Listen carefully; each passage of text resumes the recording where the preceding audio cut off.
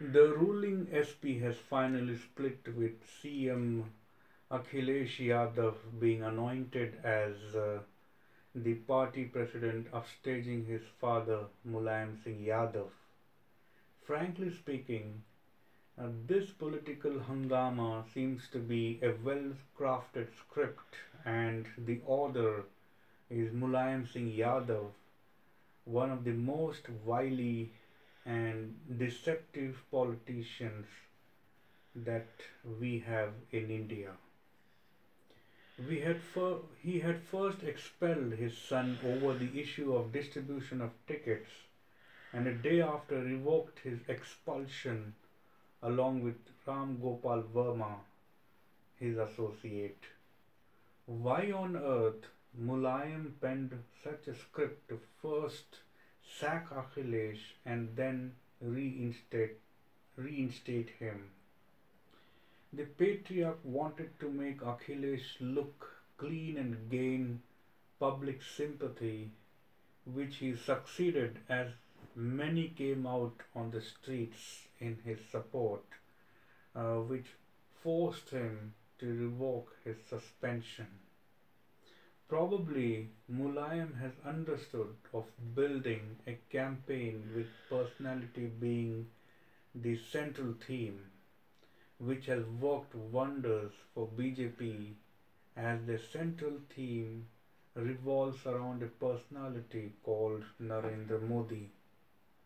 After achieving this, what could be Mulayam's next move? His next move would be brokering an alliance with Congress or BJP, because Akhilesh cannot win elections with a split party. Will SP then ally with Congress? For now, the patriarch has been opposing Congress SP tie-ups, apparently on seat sharing issue. The Congress is demanding 120 to 25 seats, but the patriarch is limiting it to 70.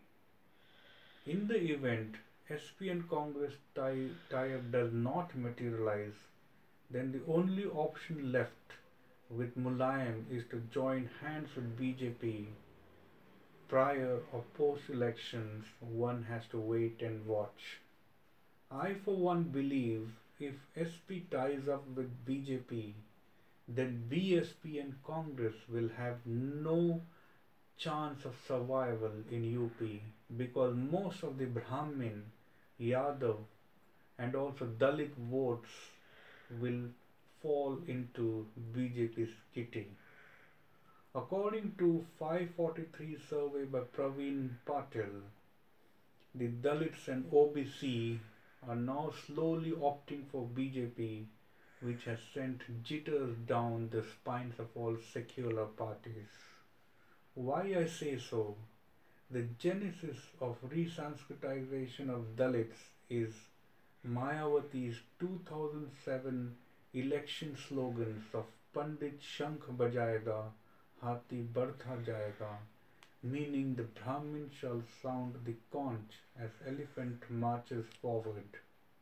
And there was another slogan, Hathi nahi Ganesh hai, Brahma Vishnu Mahesh hai, meaning this is not just an elephant but Lord Ganesha, and a symbol of the triumvirate of Hindu gods, Brahma, Vishnu and Shiva.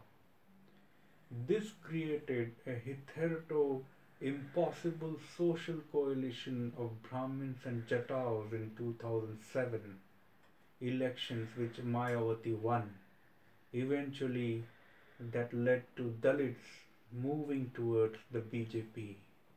The Dalits of UP, including a sizable sections of Jataus, were saffronized in summer of 2014, much to the chagrin of the intelligentsia as well as the media.